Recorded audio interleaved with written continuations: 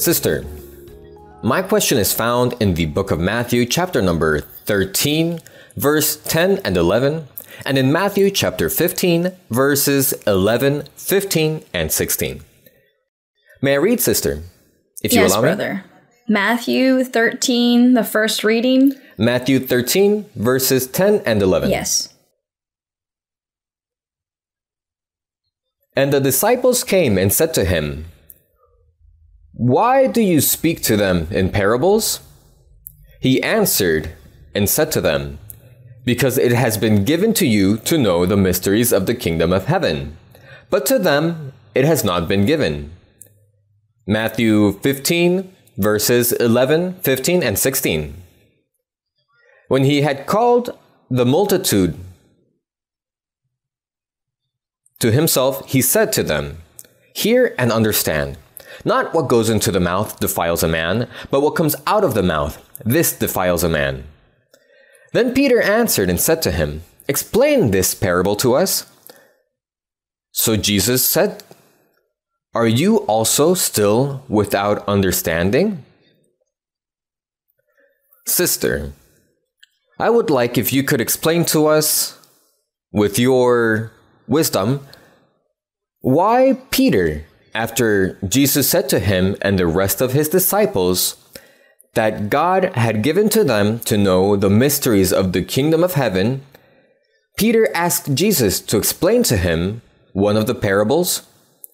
Sister, this would mean that Jesus did not reveal the mysteries of the kingdom of heaven to all his disciples. I thank you for your answer, and may God bless you greatly, sister. Thank you, brother. Well, it is difficult to understand every explanation. For example, today we've had a Bible study. There have been many questions, many answers. I think that we haven't remembered everything because we retain some things and we forget some things. I think the essence remains in the heart.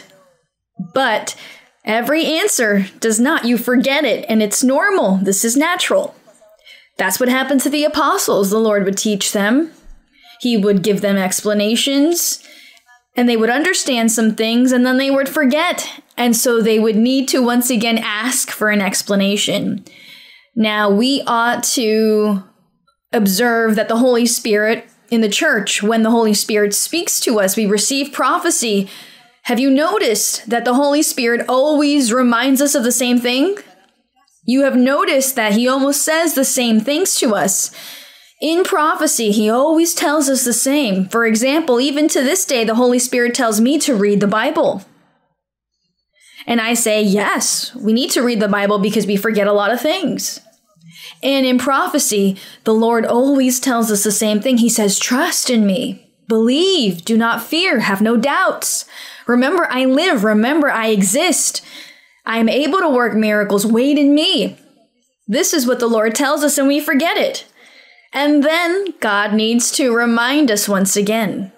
So the apostles in that time, the Lord would teach them so many mysteries. He would teach them so much doctrine and would give them explanations. But there was so much doctrine that it was impossible to store it all in our own understanding, and it was forgotten. So this is why the apostles would ask him once again. They would say, Lord, but please tell me, share with me, what happened? What's going on? Lord, why? Peter wanted to defend our Lord Jesus Christ in a moment in which they came to persecute him, the Roman soldiers did. And Peter, he cut the ear off of one of them in order to defend the Lord. And the Lord told him not to do that, that it was not necessary. And the Lord tells him, Peter, you are going to deny me 3 times. And Peter may have said, no, Lord, I won't deny you. That's not going to happen. He did not want to accept or believe that. And when it happened, when they asked Peter about the Lord, he forgot. He had already forgotten that the Lord had told him he would deny him 3 times. He forgot to such a point that he denied him. And then someone else asked him a question, and for the second time, he denies him. Then on the third question that he was asked, he forgets and he denies the Lord. And in the moment he denied it, he remembered that the Lord had already told him he would deny him 3 times. This is so that we realize that we cannot retain so much or store so many things here. And this is why we need to repeat it and repeat it and repeat it. This is why we need to read the Bible 1, 2, 3, many times. We need to watch the Bible studies and even repeat them many times. And every time you repeat the Bible study to watch it, you're going to find something new, something different. You're going to learn something different. This is why the Holy Spirit always tells us the same things. He repeats things because he knows that in our own human capacity, we are not able to store all of the knowledge, doctrine, and everything that is learned, everything that is taught.